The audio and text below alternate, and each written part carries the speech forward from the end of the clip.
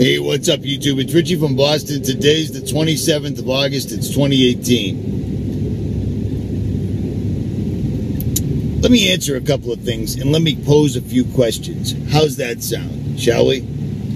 First of all, Richie's not a Christian. He's just doing that for monetary gain. Well, first of all, my channel and pretty much almost every other channel, almost, not all, are demonetized.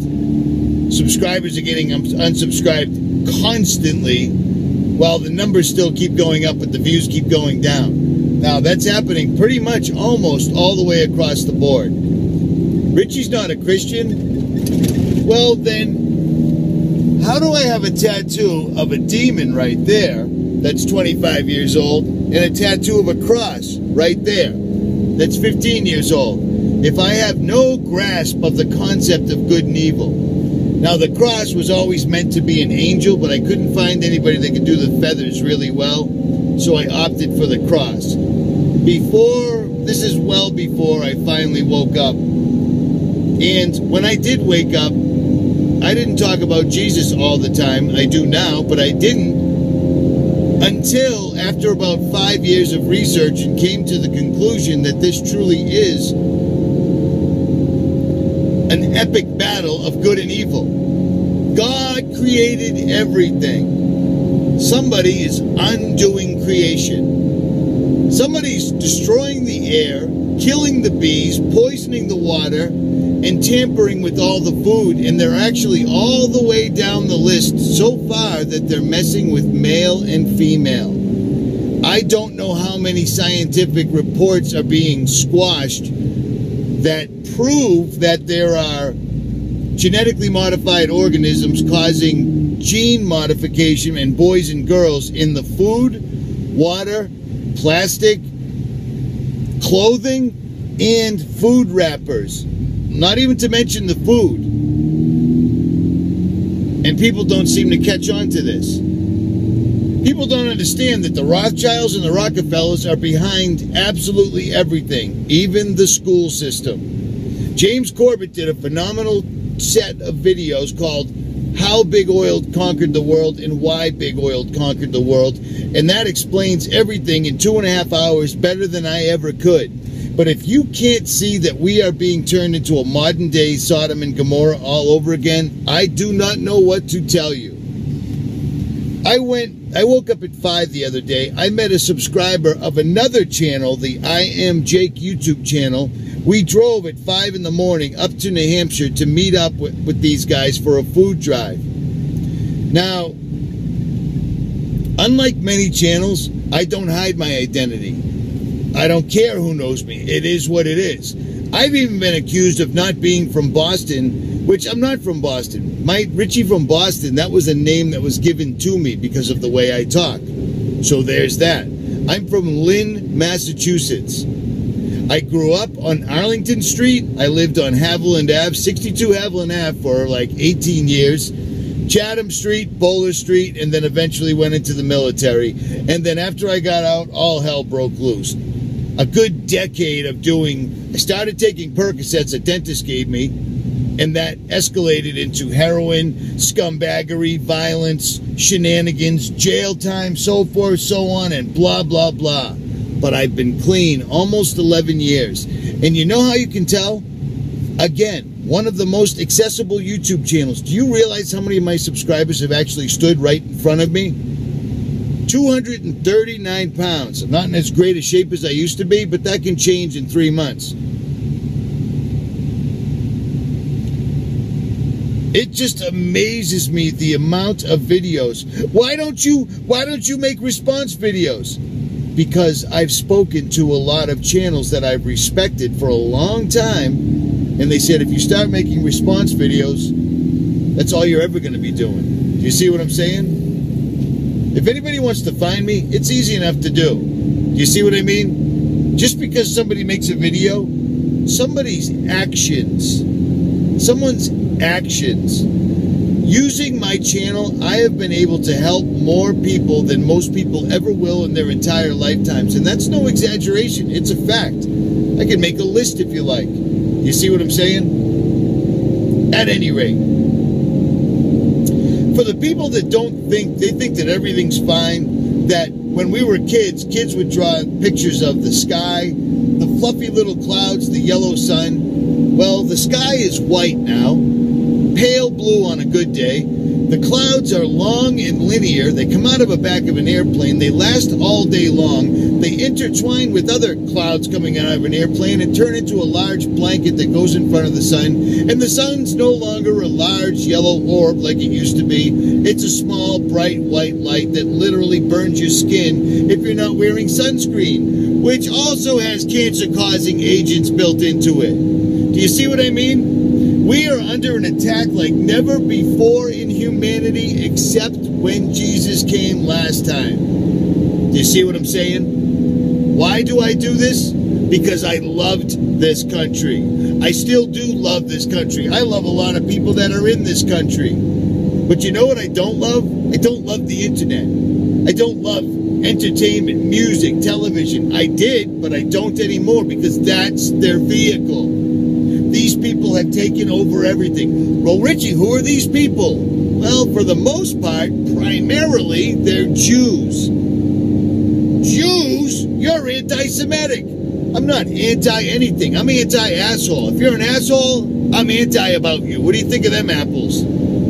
I find it absolutely astounding that some of the best researchers have looked into the actual Holocaust, and the census they come up with for a number of people actually killed in the ovens is around 300,000 tops. And yet we've got this magical 6 million number that doesn't allow anyone to say anything ever, or you're anti-Semitic right away. If you say anything about the school now forcing curriculum where they have to teach 5, 6, and 7-year-olds about gay people, 2 dads, 2 moms, sexual activity, so forth and so on, and using the word gender as though it were real, male, female, mankind, not all this other nonsense and bullshit. This is a trick. They're using it in the food, the water, in everything to change people. Alex Jones was a huge channel. You know why they let him get so big? Because he was doing their work. He preeminently said, if that's even a word, said everything that we're saying now, but the way he was such a, whoa, the globalist, it made him look crazy, because that was his job. Every time he was on the news, he looked like a mental case. If you see me on the news, I talk like I talk, because that's how I talk. You see what I mean? They really are changing. Do you think it's organic that all of a sudden everyone's gay? I mean, I'm talking all over the place. It's unbelievable. Unbelievable. The fact that all of a sudden this tiny percentage of people that just couldn't quite get their heads right are suddenly dictating government policy, school, so forth, so on, and blah, blah, blah. When you look behind the mask, all the way behind the mask, every single war, it's the same 2 families, Rockefeller, Rothschilds.